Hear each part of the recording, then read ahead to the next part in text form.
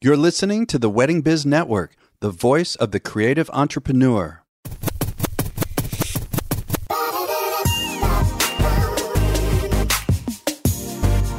Hey everyone, it's Andy Kushner with The Wedding Biz, in which I conduct in-depth and revealing interviews of icons and those who I feel are the next generation icons of the weddings and event industry. And all of this is to provide you with education and inspiration. If you missed last week's episode, it was with Ryan Hill, the founder and CEO of Apotheosis Events, a premier event planning firm located out of New York City that produces and designs star-studded premieres, including large Broadway openings such as Hamilton, as well as lavish weddings and so much more. And today's guest is actually two people. It is an interview of a master photography team, GINA ESPOSITO and SHEENA MEEKINS, the owners and principal photographers of Anée Atelier out of New York City. They're listed in Brides as being one of the best wedding photographers in America and in Harper's Bazaar as one of the top wedding photographers in the world. Although the interview was done virtually, I had the good fortune of meeting both of them while working together on Daniela Braga and Adam Freedy's destination wedding at the Amanera Resort in the Dominican Republic just last November. Gina and Sheena handled the photography. I handled the music for the ceremony and reception. We all had such a great time. And I also ended up interviewing Daniela Braga, and that was released just a couple weeks ago on the 14th. So enjoy this wonderful conversation with Gina and Sheena. Gina and Sheena, it's so fun to have you on. Obviously, we met when we were doing the Danny Braga and Adam Freed wedding in the Dominican Republic, and we might touch on that a little bit later, but it was great to see you both at work and seeing how, just how dedicated and passionate you all were. It was really wonderful to experience that. So that was fun. So I want to spend a moment first talking about your career trajectories kind of prior to partnering in 2016. So Gina, I believe you earned a degree in photographic imaging. How did you find your passion for photography in the beginning? Where did that come from? Yeah, so when I was younger, I did a lot of humanitarian work in third world countries, and just a lot of building homes and just a lot of outreaches. And so I just found myself gravitating towards photography back when, it makes me feel so old to say, like, before digital was really a thing. But, I would just remember going on these trips, and while all my friends were kind of having fun with their cameras, their little point and shoots, the 35 millimeters, they were taking photos of each other. And I kind of just found myself gravitating towards the village, the locals and the village children, and just everything that I was witnessing at, as a young teenager. It just really, I guess, coming from America, being 14, 15 years old and just living, a really privileged life in this country, to see all of that just really broke my heart, and it pulled on my heart. But I found that I was just gravitating towards the locals there and just their struggles. And so at an early age, I really felt a connection to a camera and to photos, and just found myself really flourishing in that area. And then it kind of was an aha moment that I had, signed up to go to college, and like most 18-year-olds didn't really know what I wanted to do. And I was visiting a friend in California and was driving through the mountains, and it just struck me that I was like, I want to be a photographer. And so I changed my major a week before classes started, and the rest is kind of history. Wow. Where did you go to school? So I went to school in New York, and as I was going through school, I was also working for a friend of mine. Her fiance at the time was starting his own wedding photography studio, and I thought, well, like, this is a great opportunity for me. I never really was a 9-to-5 kind of girl, and I always loved to be in the field and be creative. And so as I was going to college, I was also freelancing for other wedding studios in New York, and it just really grew on me and stuck with me. And I thought, wow, this is really impactful. I'm documenting people's lives here, even after people are long gone. So I was lucky enough and blessed enough to be able to work in my field as I was getting my degree. Yeah. Oh, that's a wonderful opportunity. So Sheena, what about you? I mean, I know that you spent, from what I know, 8 years at Condé Nast and Time Incorporated. And you worked with Vogue and People and Teen Vogue, Style Watch, Essence Magazine. And I believe, and you specialize in content creation for brand partners, right? Across fashion and retail. Like, what specifically did you do for them? Oh my gosh. So I worked in the marketing department of all of those titles that you just mentioned. And it really, it was such a diverse background. I actually, starting off at Essence, I was on the events team, and, in that marketing world, it is so much to do with events, and you work so closely with events, that it actually had a foot there. But then it also would involve content creation, as you said, which, our role in marketing was kind of the bridge between the editorial side and, the sales and business development side. And so much of what we would do would involve being partnered with our advertising partners. And so, for the team, it was all kind of broken into different categories. And I always worked within the fashion and retail space, and sometimes entertainment when I was at People, but mainly fashion and retail advertising partners. And, we would create something that would connect their brand, their latest campaigns, their latest product launches, whatever it would be, with the, teen Vogue or Vogue reader, Vogue audience, or whatever brand I was working on at the time.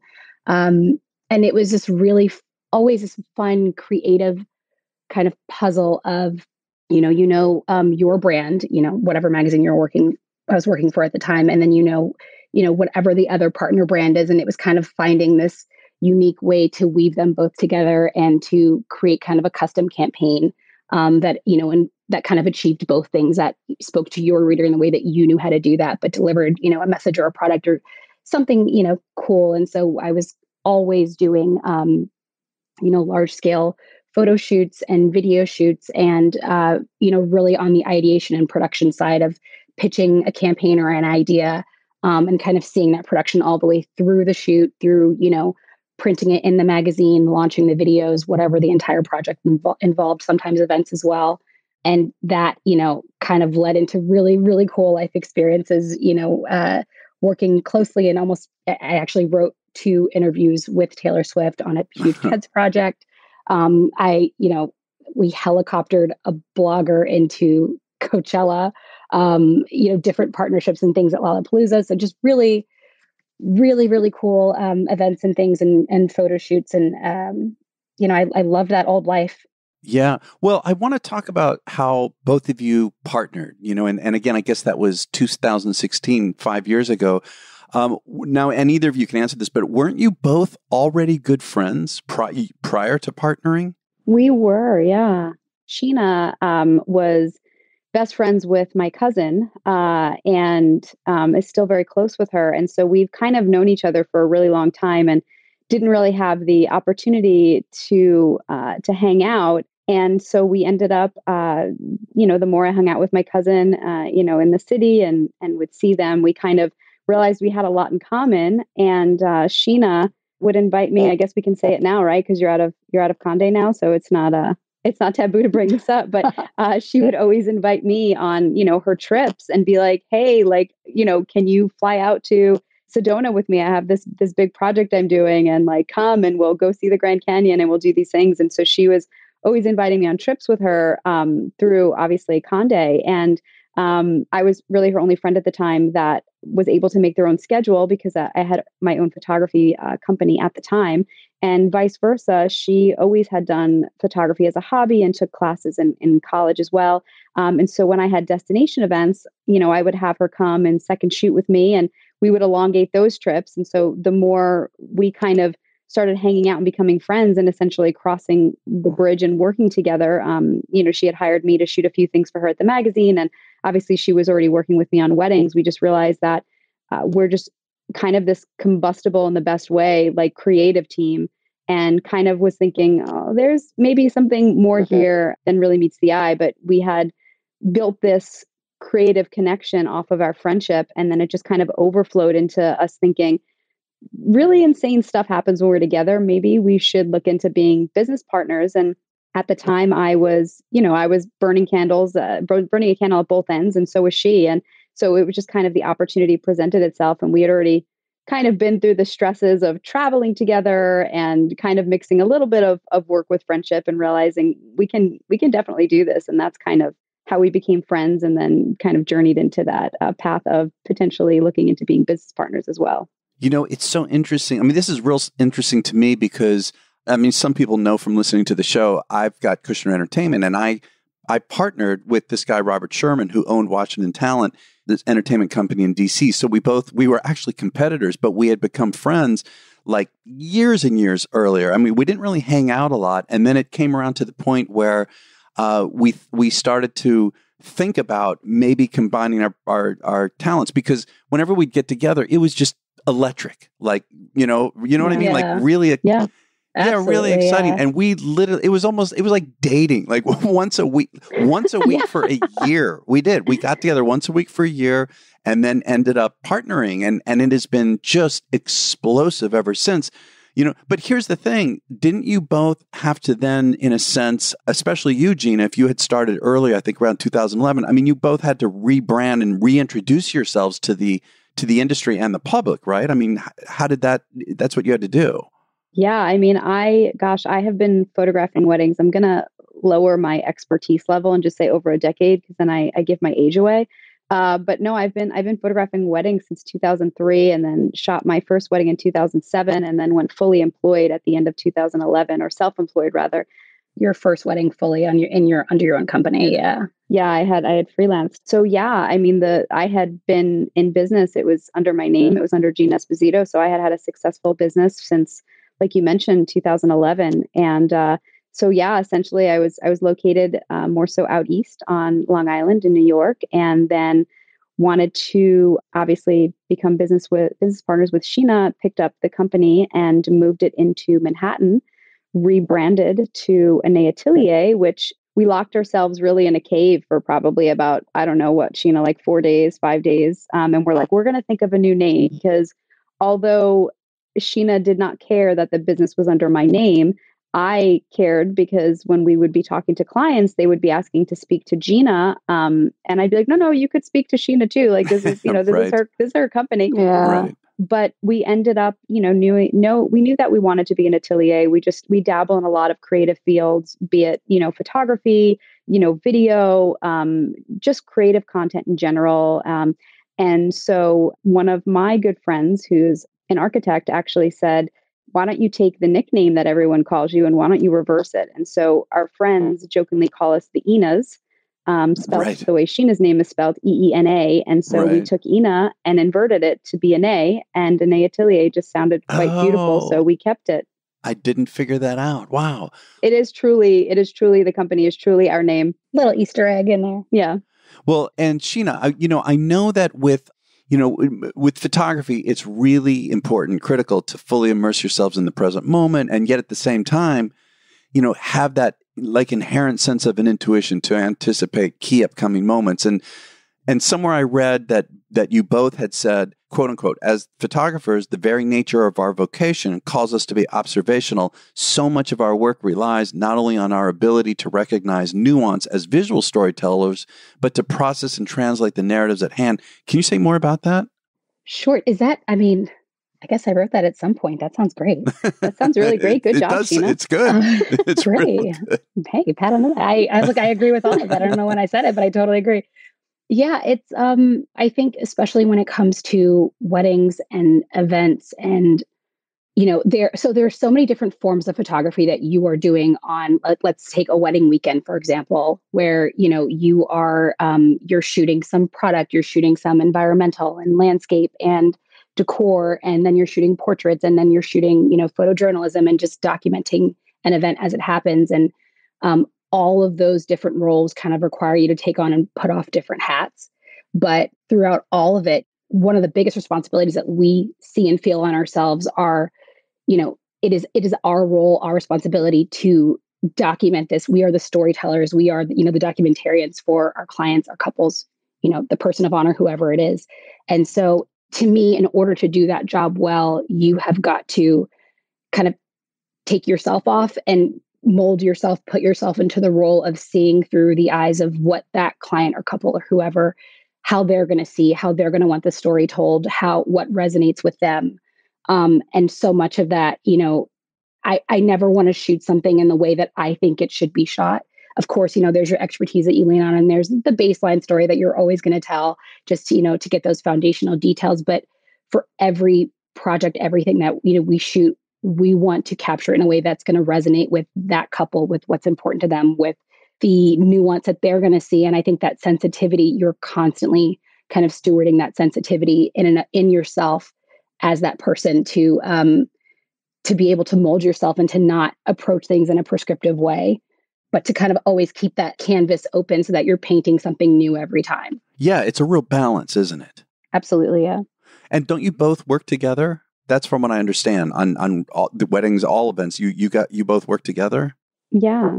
Yeah. We shoot everything together for the most part, just because there's, that foundation of why we even went into business together is that we just felt like there is this spirit of play and imagination. And there's just something really cool that happens creatively when we're both involved with someone seeing something and someone going, yeah, and we could do it like this. And then it kind of grows and builds and becomes something better when we're together. And so, we've decided that for the most part, we will always shoot everything and be partnered together, because there's parts of the story that I get, parts of the story that she gets. And it creates the thing that we're proud of when we're both truly involved in the details of it. So yeah, we're always together.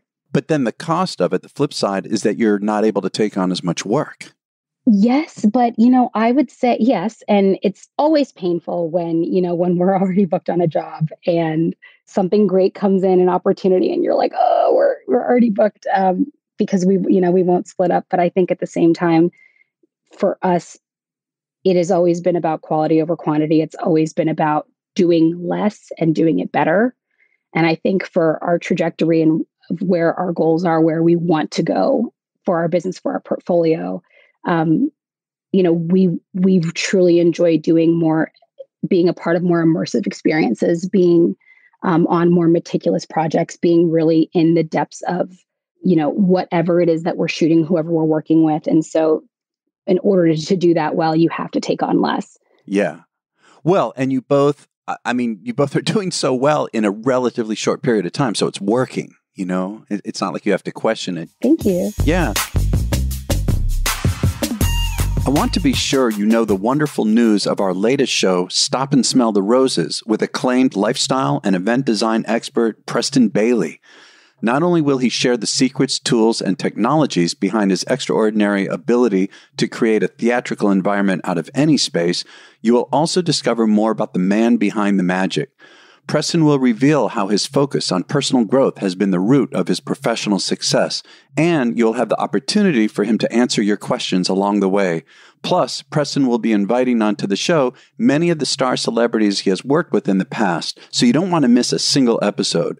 We also have another great show on the Wedding Biz Network, The Business of Being Creative, with host Sean Lowe. Since debuting, his show has really taken off, and he's continuing to bring you the creative business advice he's shared with accomplished industry notables. Be sure to take advantage of Sean's talkback opportunity by recording questions and comments from right there in each episode's show notes. So, if you are a creative who is turning your craft into a business or want to take it to another level, head to theweddingbiznetwork.com and take a listen to Stop and Smell the Roses with Preston Bailey and The Business of Being Creative with Sean Lowe. That's theweddingbiznetwork.com.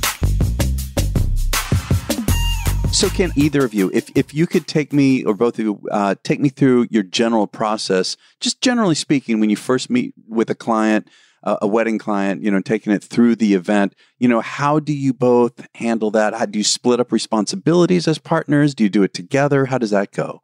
That's so funny. When we, a couple of people have asked us this question, and they said, when you became business partners, how did you decide who would do what, and how would you divvy up the responsibilities? And it's funny because we so naturally fall into our strengths and gravitate towards what we're comfortable with and what we excel at. So it truly is a perfect yin yang that, as annoying as this is to say, we did just kind of fall into those positions. So whereas Sheena obviously excels so much more than I do with the use of vocabulary and eloquent words, I'm more of kind of like the quick answer. Well, I'll kind of jump on the emails and we'll divvy things up that way. But as far as meeting clients and things like that, COVID has been so crazy. And I cannot believe that we're approaching the 2-year mark in another, whatever it is, 6 weeks is just wild for me. But COVID has really made in-person meetings almost obsolete. I know. Which has been really interesting, especially being in this industry 18 years now, because I started when I was 5. It's just wild. And so most of our new client appointments now are on Zoom. which Sheena and I both handle. So even like Sheena had mentioned earlier, where we're both shooting together, we're also basically doing everything together. So we're doing new client appointments, we're meeting with them, we're speaking with them, we're 98% of the time both present when there are phone calls taking place and things like that. So there's a lot of time spent, but again, we're both there through the entire process. Yeah. And I think so much of, our approach with our clients and developing that relationship is that, when it comes to photography, especially when it comes to, portraits and really the larger project overall, so much of what we shoot, as we said, and how we shoot is a collaboration. You're co-collaborating with, whoever that is. And so for us, it's important that we're both present to read, the faces and read in between the lines of what people are saying and what they're not saying. And tone is so important, and language choice is so important. And, it's all the things that people say and don't say that for us, we absorb it all. And all of that goes into our approach to, their storytelling or their portraits or family dynamics or any, all of those things are so important just to keep people not just comfortable, but to keep them immersed in the experience to truly capture who they are. You want as much exposure as you kind of possibly can to develop that rapport and to develop that sense of, comfort. And I think both of us, as people, I think Gina and I, we really pride ourselves on having an extremely diverse, base of clientele, and working with, the wedding that we just shot is, they would never even be friends with the next wedding that we're shooting, and they would never be in a room with the next wedding, the couple that we're shooting. And we absolutely love that. But it keeps you on your toes. And for that reason, we never want to assume people are the same.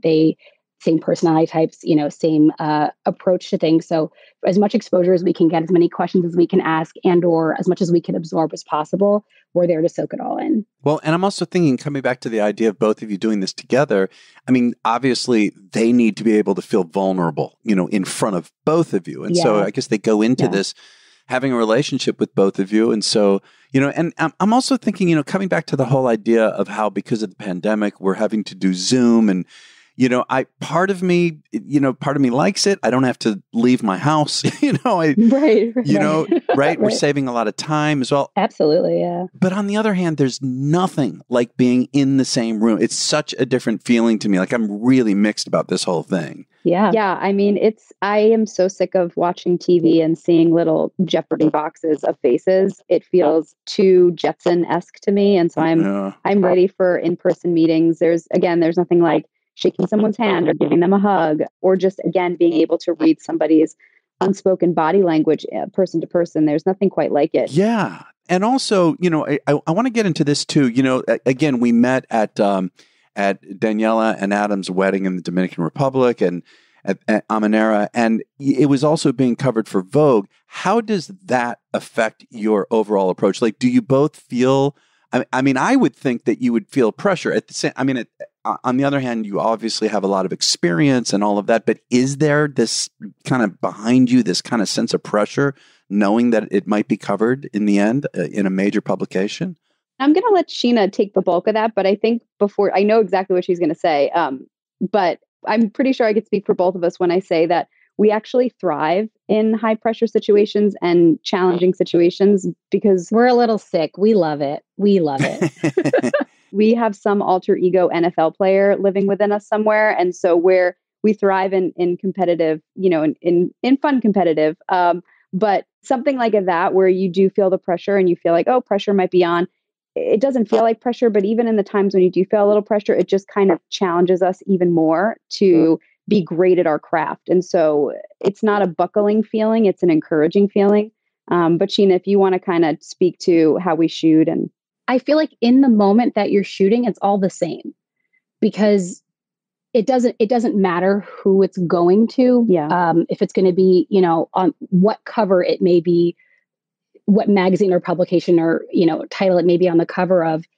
In that moment, you are so solely focused on giving that client the absolute best that you can, and giving your all and pouring your full artistry. And so it doesn't change my approach at all. The or I guess the level of pressure is truly no different, because we carry that amount of pressure on ourselves to just do the best possible job we can and give the client something that will blow their minds, and truly our favorite thing is when we have couples and they get their photos back and they go, I can't believe that's us. And the two things that we kind of hear most are either, I can't believe this is us, or this is so us that you captured this. And both of those things are what we're always aiming for, to hear both from a couple. So I think when you have nailed that, there are going to be cover worthy, incredible images that for us, it's about doing what we consider the baseline of like, we did our absolute best. And no matter who that's going to, because it's going to the client, we're going to have that level of pressure on us every time. Yeah, no, that makes perfect sense. What's the most difficult part of what you both have to deal with? Like, what do you still, is there anything that you feel you still struggle with in a sense? Ooh, that's a good question. That's a great question. I want to get into the hard stuff too.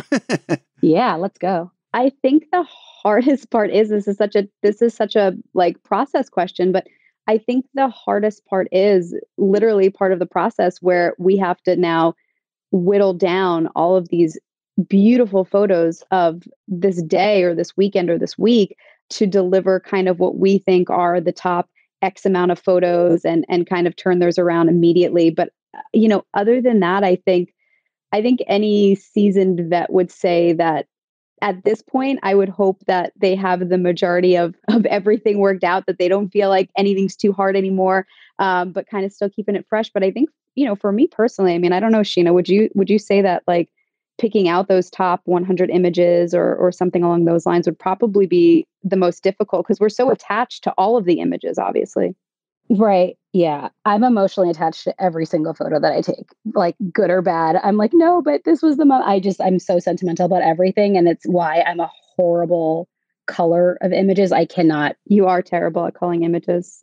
Yeah. I'm much better at doing someone else's than my own, but I think that's, that passion there. But that's also what makes me, I think, excel at editing, that emotional attachment. But I would say the hardest part is it's the turnaround time from the second the wedding is over. Yeah, people expect it really fast now. Which you can't do anything about that, process or not. For us, we truly want to go through, and as you're shooting, the moments, when you've captured something where you go, this is a headline shot, this is a cover shot, this is one of the ones that's going to go back to them. And you're kind of keeping tabs throughout the day. But even still, when you go through your images, you're still surprised by, oh my gosh, this came out better than I thought, or I didn't even realize this was a moment in the moment that I captured it. And when you're going back through, so there's the second the wedding or event ends, it's like the time clock starts, that you have this short window of time to go through. And for us, we want to give people a sense of, to have them have something in their inbox that next morning, that next day, in the next 2 days, of something that truly tells a decent portion of their story and what happened and all the major events and the major moments, and also give something back that is as excellent, the quality and the aesthetic that they're going to have as their final images X amount of weeks later when the entire project is delivered. And so the hardest part for me is that, as the editor, the lead editor on our team and the one who sets the aesthetic for every single wedding, every single project that we do, I will always edit myself to set exactly what this is going to look like. And then from there, the rest of our team handles the majority of the rest of the edits. But when you're working in that crunch time, and I want to go through my whole creative process of, trying out, this type of, aesthetic, or just seeing what direction it's meant to go in. I like to take my time there, but at the same time, when you're trying to be as meticulous as we are and deliver something that is final ready, and to do that across, 75 images within a number of hours after an event, it's hard to do both. But we always get it done. But it's that crunch time, that pressure time, that time clock is always kind of the hardest and the highest pressure moment after the wedding. Yeah. Well, and it's getting shorter and shorter, right? People have expectations. Absolutely. They want to get it on social media and all that. They want it yesterday. Yeah. And don't you all work in both digital and film? We do, yeah. So I was blessed enough to be able to be of an age where digital didn't exist yet when I was going to school for photography. That's a blessing, right? Right, yeah, it is. And so obviously, learning on film and shooting weddings in film, although we're both hybrid shooters. I give a lot of credit to the Jose Villas and the KT Marys of our industry who are predominantly film photographers, just because again, like you mentioned, the turnaround is so great and speedy with when we're shooting events now that, film is incredible and film is beautiful, but it's definitely for a certain clientele that has the patience to wait for the final product, just because again, with a digital image, it's instant, right? Well, they have to have a value for that different process, that different pace and approach, and that it's not the same process. It's not the same cadence that you have when you're shooting fully digital. But also, to be able to understand the different mediums, someone really has to be able to have an eye to kind of be like, that's print, like that's film, that's 35 millimeter, that's medium format. There's a different nostalgia to it. There's a different feel. No grainy preset or anything that you can kind of slap on in a Photoshop or a Lightroom. You can always generally tell, well, I mean, I can, but I guess a true creative can kind of always tell, like, oh, this is a preset versus this is true film. But to be able to appreciate both, they both have two very different meanings. Obviously, digital is incredible because you never miss the shot, right? Or you hope you never miss the shot, but 10 times out of 10, you probably won't, because it's so reactive. You're there, you can shoot, you can delete, you can edit on the fly. With film, you really have to hone your craft. You have to understand. You truly have to understand reciprocity. You have to understand pushing and pulling film. You have to understand how to handle things. You have to know how to read light meters and things like this. And so you kind of have to breathe a little slower. You have to walk a little slower. You have to just move slower overall when you're shooting film, because it's so much more intentional. You can't just kind of hold down a shutter and hope that you get the moment you want. It's a very intentional craft and art that has to be honed and worked on in order to be achieved. And so again, it really does take the right type of clientele, because, and no harm, no foul, but there are just people that can't see the difference between film and digital, and that's okay. Or they just don't value, yeah. Which is okay. But it is a beautiful, beautiful craft. And there's nothing like, seeing a picture come to life or seeing it literally come off paper before your eyes when it's being developed. It's a real, real strong sense of pride when you're holding something tangible in your hand. Mm. And both of you have been partnered, we mentioned earlier, for about 5 years, 2 of which have been during the pandemic. Incredible. What are some of your goals moving forward? Where would you like to see yourself in a few years? So for us, I think we have recognized that when it comes to truly the most high profile weddings and events, the ones that are truly headliners, not only in the wedding and events industry, but headliners for, major national media, so much of them have always been shot by, male leads. And it's something for us that I think we have wanted to and have been building towards, having a portfolio, having a name, having just the type of experience and exposure that, soon there's going to come a time where someone of, incredible note is going to turn and say, I want, an all-female team to lead this wedding or event or whatever high profile, experience. And we want to be in the position to be that team, to be the ones that are considered for that opportunity. And, I think in that way, when you look at the top events and weddings and things, the fact that they have, truly always been led predominantly by, male only leads or solo stars, I think there's truly an opportunity there. And I think there are incredible, female leads and female photographers who are doing amazing, high profile weddings and events. But I think there's still, when it comes to those top, the ones that make national media, there's still a little bit of a glass ceiling there that we're still breaking through. And so I think that's something that's, exciting, and it's on the horizon for all of us. And I think, whether it's us or some other female leads and some of the incredible women in this industry, we will be cheering on whoever it is. But I think, to be in a position to be considered for opportunities like that is huge for us and exciting. It's a goal that's still ahead. That's wonderful. Well, look, I really appreciate the two of you doing this. I just so much admire and respect the work that you both do, and being able to see you in person, in action was really fun. And I just can't thank you enough for doing this. No, thank you for having us. It was so wonderful to, and a wonderful surprise to just be able to see you. And, we joke with people all the time and say, why does it take leaving the country to meet people who are in your backyard? And that's and so, right. It always works out that way. So, I don't doubt that probably the next time we'll see you will be in another fabulous country as well. I hope so. Yeah, same. Thank you for listening to my conversation with Gina and Sheena. Be sure to check out their website, which is AnéAtelier.com. That is spelled ANEEATELIER.com. You can get that in the show notes at our website of theweddingbiz.com. For social media, check them out on Instagram at Anée Atelier. And if you can think of 3 good friends who you think would really enjoy this interview, and it's a good one, please be sure to share it with them. And another thing, too, that really helps the show is to give us a review, a really top rating and top review wherever you get your podcast from. I would appreciate that so much. And we will catch you next week on The Wedding Biz.